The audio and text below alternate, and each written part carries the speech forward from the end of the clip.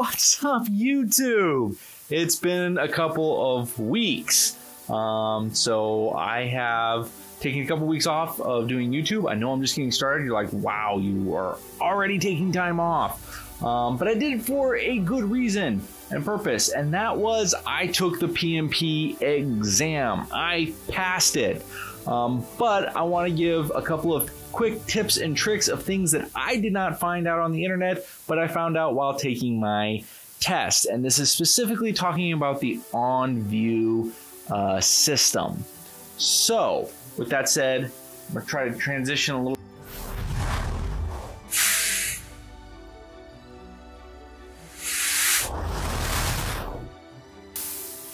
So one thing I didn't say was welcome. I'm Brad Govin, and traditionally I do YouTube videos on psychology, theology, and general student attributes because I am a lifelong student. So in this channel I generally cover some of the things that I'm learning as a student, how to apply it, but also some theology tips in a sense of like how that combines with what I'm learning. And also, I talk about a couple other things. Again, I'm still working through my niche. Stay tuned because I've got a lot that I'm going to cover, but I'm generally going to use this to journey through my doctoral degree. So with that in mind, I do want to talk about this unique experience that I had with the OnVue testing system. First, what did I learn? I learned the first thing is that a couple days before your test, they're going to send you an email for you to test out your computer. This is a great opportunity to just make sure your microphone works, your webcam works, and that you have everything you need to get this accomplished. To be able to log into their systems. Again, it'll give you practice in closing out everything so their OnVue testing system can come up. But there is a slight problem with this, as I experienced. First, in testing this, it doesn't tell you that all your background apps need to be turned off. So how you do that is you go into your search panel and just type background apps. Should bring up a item to click on, get in there, and there's literally one green button. You just have to turn them all off. So it's great if you could do this ahead of time because it could just save you a little bit of time from the proctor calling you and telling you, hey, you need to turn this off. Another thing is to test your microphone. I ended up having to schedule my test twice because of microphone issues, or at least I think it was microphone issues. To start off, I actually had microphone issues. I didn't get into my test. I got to the test part. First thing that popped open was an error. I ended up being on hold with the proctor and talking with the proctor for a couple hours, and then before I got pushed over to kind of a customer service troubleshooting IT area. And ultimately, my microphone was registering in their system. They said they could hear me, but the OnVue system says it couldn't connect, or it had the little red X. So very good to have a microphone, but also to have a backup microphone possibly when taking it in case you need to swap it out for any reason. Another thing that I learned is that while you can still have all your background apps off, make sure you update and close out of Adobe Creative Cloud before you take your test. So what happened with me is, as I was taking the test, Adobe Creative Cloud popped up and said, you have to do an update, which is fine normally, except it somehow overrides that OnVue system, and the OnVue system then collapsed, and I had to call the proctor and get them to reopen up my test where I was. So it was kind of scary.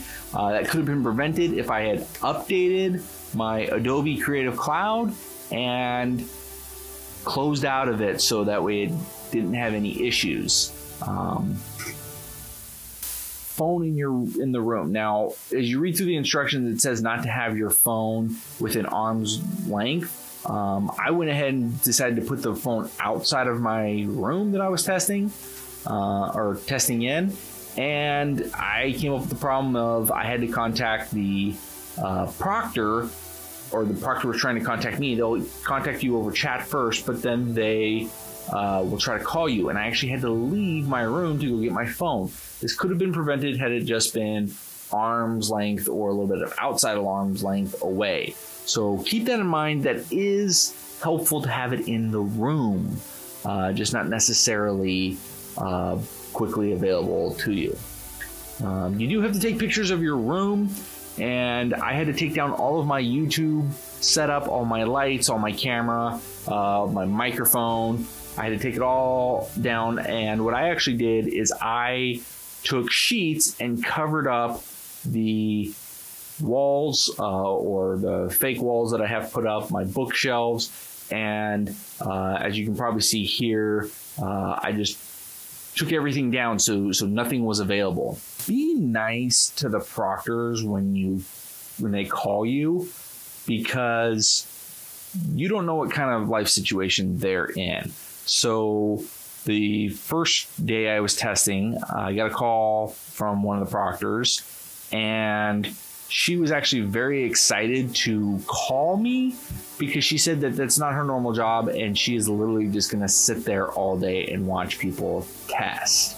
And so she said it's generally kind of boring for her. She wasn't normally in the proctoring department, but because of the whole COVID, that's basically what they transitioned her to.